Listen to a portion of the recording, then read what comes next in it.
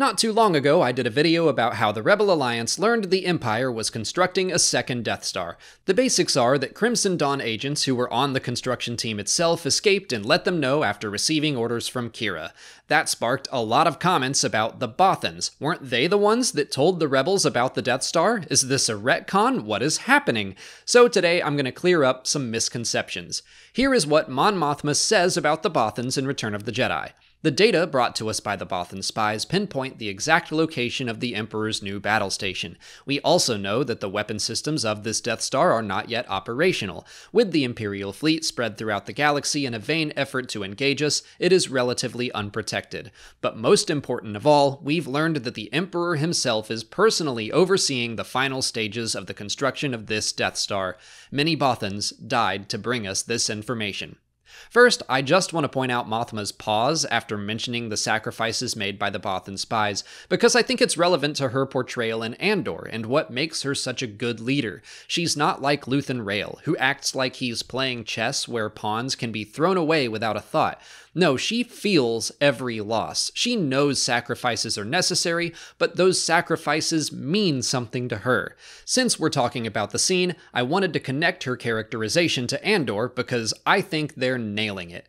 But back to the topic at hand, the Bothans brought in 4 key pieces of information as I see it. The exact location of the base, the fact that its weapons weren't operational, the fact that it wasn't defended, and the presence of the Emperor. The comic tells us that the rebels simply knew of the Death Star's existence beforehand. They just knew it was being built, but they didn't know where it was. The comic doesn't place its initial construction at Endor, so it probably moved after the Crimson Dawn agents escaped, just like the original Death Star's construction relocated to Scarif after Geonosis. I will say that this does not line up with the crawl for Return of the Jedi, which says, "Little does Luke know that the Galactic Empire has secretly begun construction on a new armored space station even more powerful than the first dreaded Death Star." But whatever. It's not like Luke learning about the second Death Star is a big plot point of the film. The crawl is more to inform the audience than it is to be actual in-universe plot. It's not like those words are literally flying through space somewhere. We can chalk that up to the Wills making a mistake in their writing, and if you haven't read their stories in the From a Certain Point of View books, you should. They are very funny, and they often tackle inconsistencies exactly like this one. So that's the canon story squared away, but I would be remiss if I didn't cover Legends as well, because in the old books and comics, yes, the Bothans learned about the second Death Star's construction through Black Sun instead of Crimson Dawn. They informed the rebellion, and then Luke Skywalker, Dash Rendar, and several Bothans stole the plans for the battle station together.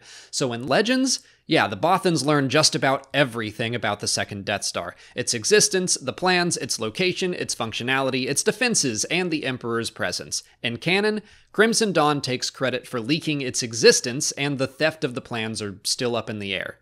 But that's it for today. I just wanted to clear up what the Bothans did and didn't do in both canon and Legends. If you haven't already, please like this video, subscribe to the channel, follow us on TikTok, Twitter, and Instagram, and consider checking out our Patreon page. As always, thanks for watching, and may the Force be with you.